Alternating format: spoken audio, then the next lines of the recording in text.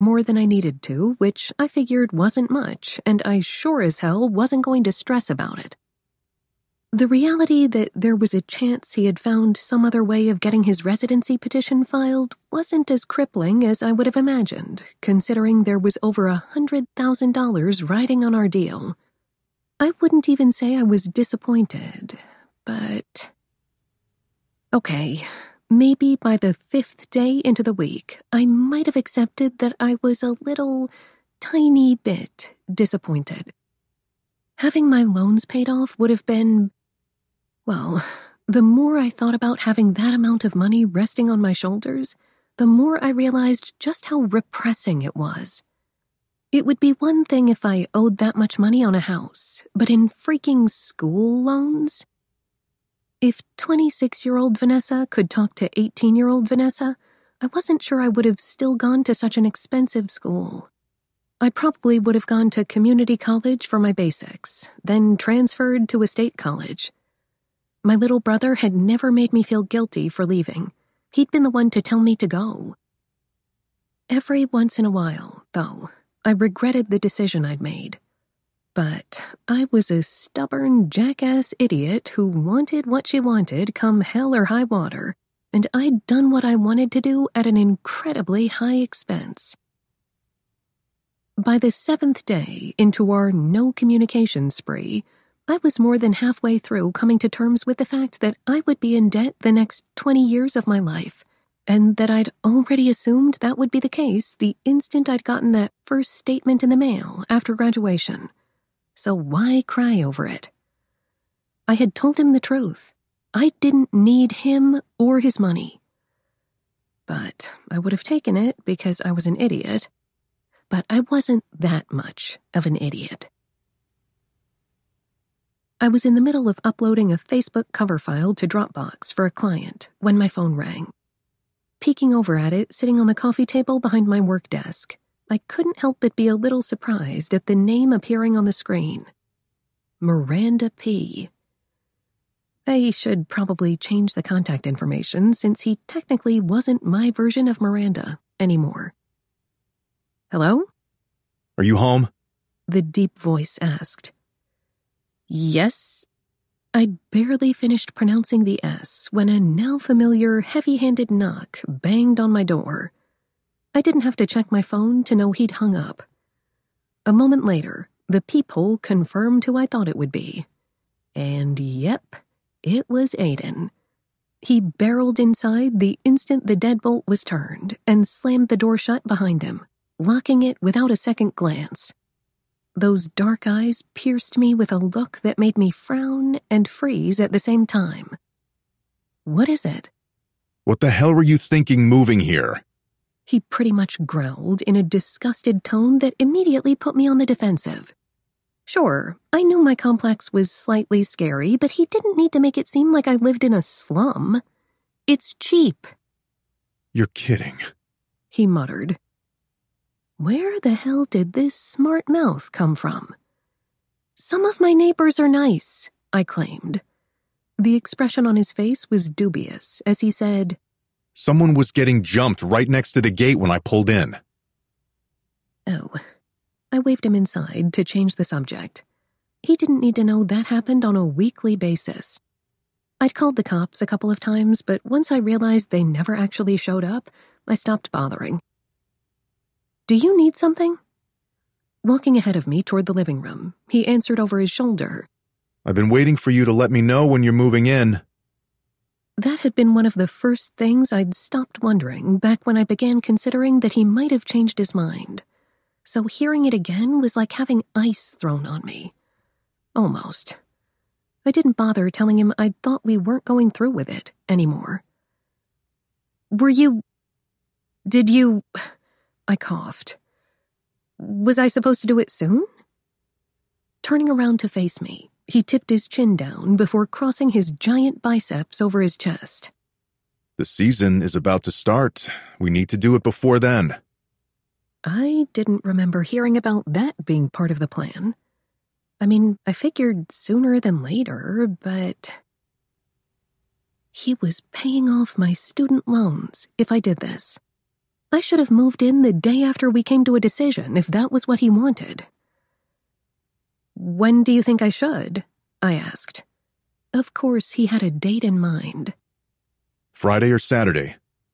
I almost hacked out a lung. This Friday or Saturday?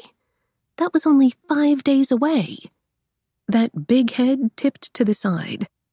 We're on a time crunch. Oh, I swallowed. My lease is up in 2 months.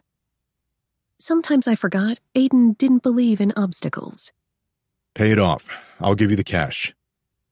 This was happening. This was really happening. I was moving in. With him. I eyed him. The wide muscles of his shoulders, the dark hair dusting his jaw, those freaking eyes that seemed to glare at everything and everyone. I was going to be living with this guy. My loans, my loans, my loans, my loans. Which day is better for you? Friday or Saturday? I made myself ask. Friday. Friday it was. I peered at my belongings for the first time and felt a pang of sadness. Just as I was thinking about my things, Aiden seemed to be doing the same thing, glancing around the small living room. I thought he might have lifted a foot to tow my couch. Do you need help packing or something? He asked in an unsure voice, like this was his first time asking someone if they needed help. I wouldn't be surprised if it was. Right after I'd gotten home from his house, I'd decided what I would keep and what I would donate or give away. In conclusion, I assumed it would have to be most of my stuff. I figured I'd be taking the guest room, since it was the only room not being used on a full-time basis. The other 3 rooms besides the master were Zach's, the home office, and the huge in-home gym. The only things I want to keep are my bookcase, my television, and my desk. I didn't miss the judgmental eye he slid toward the small, $60 black desk behind me. The rest I'm going to give to my neighbors. There's no point in keeping any of it in storage for... I almost gagged on the words. 5 years. He nodded, even as he took in my television. Everything can fit in a couple of trips. I nodded, sadness nipping my throat at the idea of leaving my apartment behind. Sure, it wasn't luxurious or anything, but I'd made it my own. On the other hand, an apartment I hadn't been planning on staying at forever anyway wasn't going to be the difference between living in debt and not. I could cry at Aiden's later if I needed to. And that thought almost made me crack up out loud. What had my life come to? And why the hell was I complaining so much? I'd be moving into a nicer place, getting my loans off my back, and getting a house. All in return for marrying a man. So I couldn't date anyone if I wanted to. Whoop-de-doo. The last date I'd gone on 2 weeks ago hadn't exactly left me excited for a repeat. It was a fair exchange. More than a fair exchange if I didn't calculate the risk of what would happen if someone found out that our marriage was a fraud. Then again, you didn't get anywhere in life unless you took a risk. Okay, I muttered out of the blue, more to myself than Aiden. Then we just stared at each other, letting that same awkward silence that had been between us as boss and employee come out. I cleared my throat. Then he cleared his throat. I talked to Zach. You did? Yes. And? Aiden shrugged his shoulders carelessly. He said he understood. In that case, I needed to call him. I didn't want to be a total coward and just move in without talking to him about it. Aiden dipped his chin once before turning his body to face the door. I need to go. I'll see you Friday, he said as he moved toward it. And then he was gone. He didn't tell me to call him if I needed help with anything, and he didn't say bye. He simply left. This was what I'd signed up for. This was the next 5 years of my life. It could be worse, couldn't it? It was 7:30 in the morning, and I was at my dining room table for the last time ever when that now familiar 3-rap knock made my door rattle. I'd just gotten out of bed 20 minutes ago, and I was sitting around waiting for the waffle iron to heat up. Hell, I still had my pajamas on, hadn't washed my face or even brushed my teeth yet. My hair was up in something that looked like a baby pineapple. "Aiden?"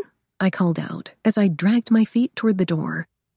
Sure enough, his dark facial hair greeted me through the peephole before I let him in with a yawn and a small frown. The man who was apparently going to be my new roommate, amongst other things, strolled in, not muttering a good morning or anything. Instead, he waited until I locked the door before giving me a lazy look. You aren't dressed yet? I had to stifle another yawn, covering my mouth with my hand.